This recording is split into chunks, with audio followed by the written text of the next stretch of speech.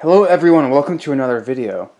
It's been about 2 months since my last video, so it's a pretty good time for me to chug out a new one. So what I have for you guys today is a new new workstation PC build. This build is going to cost me a total of about $58, maybe $56, as the only part I actually needed to purchase is the motherboard. So I'm going to give you a little bit of a background as to why I'm building this. My dad has an office that he works out of, and his assistant's computers are really slow. I sold them a Dell Dimension 9200, I want to say about 2.5 years ago for them to use there. And I pretty much upgraded to the max extent. It's got 4 gigs of memory and Core 2 Duo and whatnot, but it's hitting its slow point. It's just getting slow. So I decided I'd build a new one. A few days ago, a friend of mine gave me this Dell Inspiron 1 all-in-one desktop here. That's broken, and I was hoping it would just be a problem with the memory chip being bad or something, but it ends up the power supply is busted, and that power supply is built into the motherboard because it is a laptop-style motherboard. The motherboard costs more to purchase than the entire computer's worth. So I decided I'd pull the parts out of that and buy a motherboard and combine it with all the other spare parts I had and build a new PC. So what this thing had is it had a AMD Athlon 2 X4 quad-core CPU. It's 2.4 gigahertz. It's about 5 years old. I also had 2 chips of DDR3 memory. I had 4 gig and a 2 gig for a total of 6 gigabytes of DDR3 1333 MHz memory, 1 terabyte 7200 RPM hard drive, and an installation of Windows 7. So I took those parts and went ahead and I did some research, and I bought the Gigabyte 78 LMT USB 3 motherboard that costs about $56, I think. It's a Micro-ATX. It's got plenty of good stuff to it. It's socket AM3+, but also supports the socket AM3 CPU, such as the Athlon X4. So usually what I do when I'm building PCs is I do a time lapse. What I'm gonna do instead is I'm going to kind of make this video in a segmented format where I'll just kind of, pull out the camera and make a little bit of an update every time something happens. So just to review one more time, I'm using this motherboard. I pulled the hard drive, memory, and CPU out of this machine. And I have this computer here that I bought a while back. Actually bought a bunch of these for a pretty cheap price to try to resell them. The case is looking pretty good. It needs a little bit of cleanup work on the top and stuff, but I'm just going to go ahead and pop these parts into this case after pulling this motherboard out, because this thing's only got like a Athlon 2 X2 and DDR2 memory. So yeah, I also have a Cooler Master Elite 430 case that's got a side window and a bunch of fancy fans and stuff in it, but I think I'd better save that for a gaming build rather than something like a workstation. So yeah, that's pretty much it. It doesn't need a whole lot of parts because it's not a gaming rig or anything. And I think I'll probably pull the heatsink from this machine, which is pretty small, if I don't have one from my bucket over there. So I'm going to go ahead and get right down to it and make updates as necessary. So I got the old motherboard out of this case, and I'm actually going to use the old power supply to it. It's only a 350 watt, so at first I was a little bit skeptical, but I went on Newegg's site, and they have a power supply requirement calculator, and I entered all the hardware into that calculator that I'm going to be putting into this machine, and it came out to only about 190 watts. So if Newegg is right, if their calculator is right, I should only need a 190 watt power supply and got a 350, so that's good. And this is what we're looking at for the motherboards. Actually, I pulled it out. It's actually a very flashy looking motherboard, isn't it? It's kind of a legacy motherboard. The video card slot's only a PCI Express 2.0 and whatnot, but it supports AM3, which is a bit older, of course, which is the CPU is. But here's what we're looking for ports. It's got a VGA, a DVI, and an HDMI port, all integrated, so that's going to be pretty great, so I won't even have to put a video card in it. I would have perhaps preferred getting a cheaper motherboard with no video card slot, but I really wanted one with 4 memory slots, because I have some DDR3 memory sitting around, but a lot of it's only 2 gig chips. I've had 2 slots with two gig chips, it would only have 4 gigabytes of memory. So everything's looking pretty great. I'm going to go ahead and toss the parts in the case now and continue the video. Although one thing I was thinking is that I've got my 1 terabyte hard drive here, but I also have a 320 gig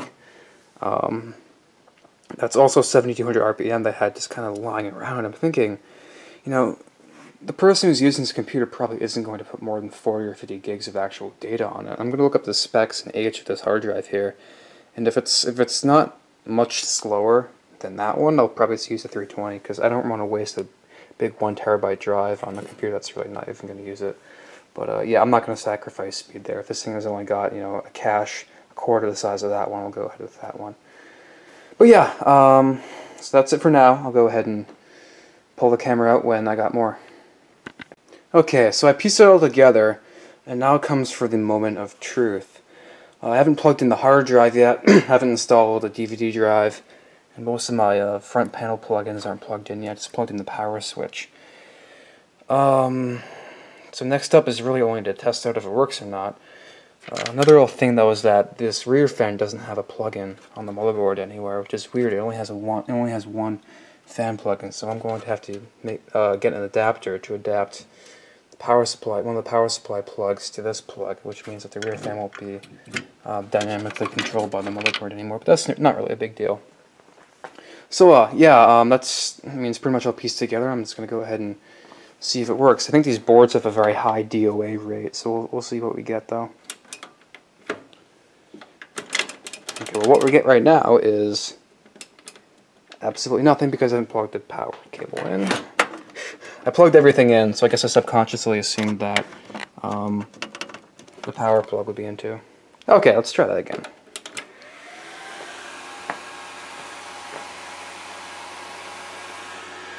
Alright, setup. Okay, so it works at least. I think I might have missed the setup. Yeah, I missed the setup button. It's delete. I'm so used to it being F2, I didn't actually hit it in time.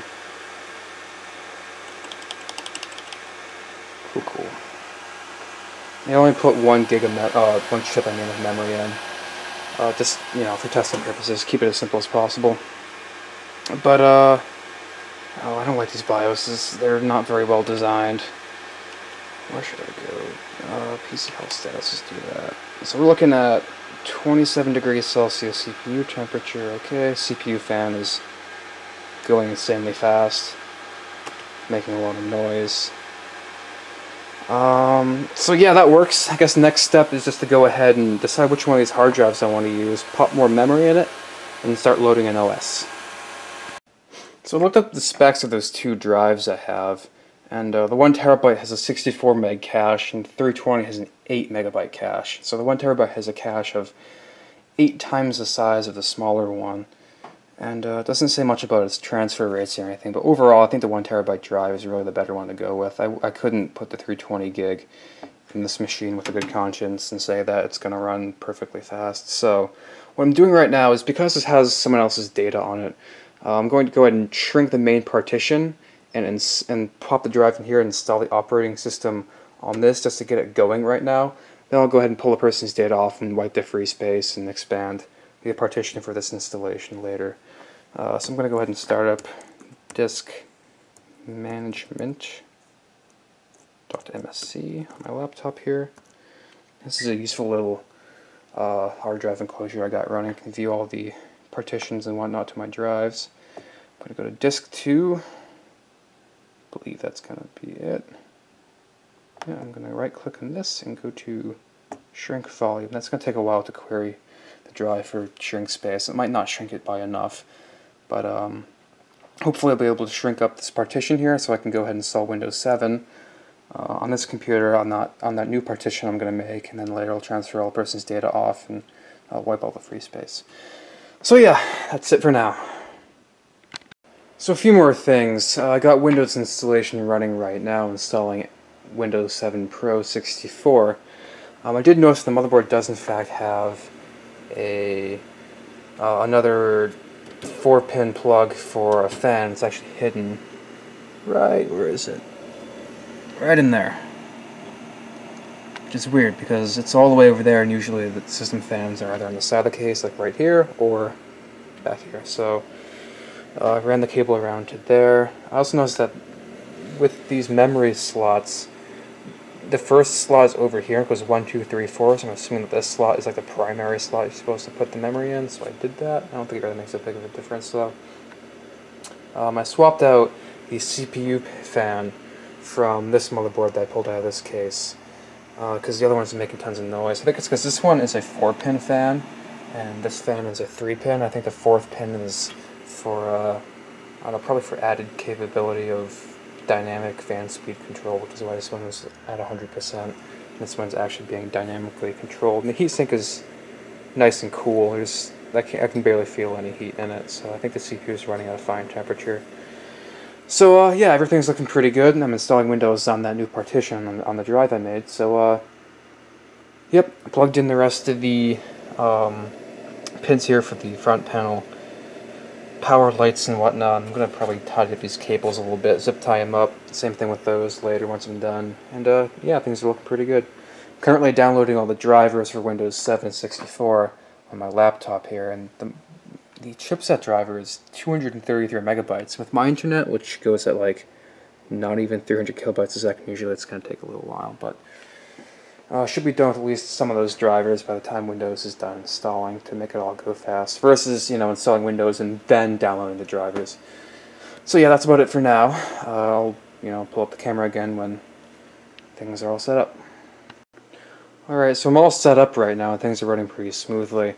Got all the drivers installed with the exception of the USB 3.0 driver, which doesn't really want to work. I'm going to have to try to find one elsewhere because I plug into the USB 3 port and it doesn't recognize anything I plug in, so Windows tells me the driver's missing, so that's going to have to get fixed. But other than that, things are running pretty smoothly. It's only got 6 gigabytes of memory, though I might upgrade that later. But yeah, I'm pretty much just installing stuff, checking for updates right now, downloading programs that we're going to need for it, like Chrome and whatnot. It's idling at a pretty good usage amount, about 25% CPU usage, which is acceptable, I guess. We're looking at about half memory usage right now, because it has 6 gigs of memory, but it takes half a gig and puts that towards integrated graphics, so only 5.5 are actually usable. And I have a 1 gigabyte chip. I also have two gig chips I kind of want to keep for myself. But I have a 1 gig chip I was contemplating putting in there. So I'd have a 4 gig chip, a 2 gig chip, and a 1 gig chip. It would be kind of weird to have 7 gigs of memory in a computer. It would look weird on paper. And I don't think it would really help out that much. So I'm probably going to go on eBay and buy a second chip that this thing is. This is a 4 gig and this is 2 gig. I'll just buy a second 4 gig of this exact type to make sure it'll run dual channel. I'll take this 2 gig out, I'll have 2 4 gig chips in dual channel mode for a total of 8 gigs. But anyway, so I'm just going to go ahead and let it sit here and update overnight. I installed TeamViewer and whatnot on it so I can remote it whenever I need to. Pretty much all I got to do is either install that DVD drive or just pull it out completely. I don't know if we're going to need it or not. You know, put the case on and it'll be all ready to go. So yeah, that's pretty much it for this video. It only took me a couple hours to build this thing and get it all up and running and everything. The longest part of it all is just downloading the installation files for drivers and stuff because my internet is so slow. So yeah, that's pretty much it. I mean, this video wasn't super interesting or anything, but you know, it is what it is, and you know, this is what I like doing, so hopefully you guys found it interesting. So that'll be it for now, I guess. I hope to see you guys in my next videos.